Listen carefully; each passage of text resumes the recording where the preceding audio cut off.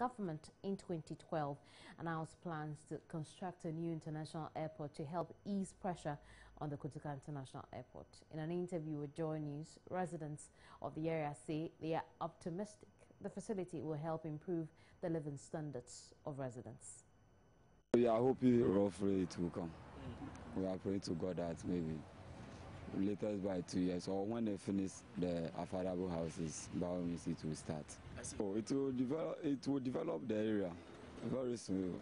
The area will develop and it will bring more jobs to the community too, for the youth to get their own job to do. The airport come, we can get job to do. The boys and the girls, they will get some employment at the offices and work. Like we have different communities.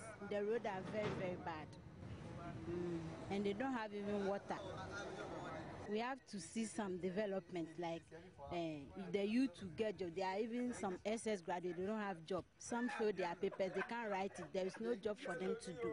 See, so if there is something that can help them, I think it will be better. Oh no, but that's why I say we are expecting. Yeah. So you are hopeful it will come to fruition anytime soon? Yes, sir. How soon? Very soon.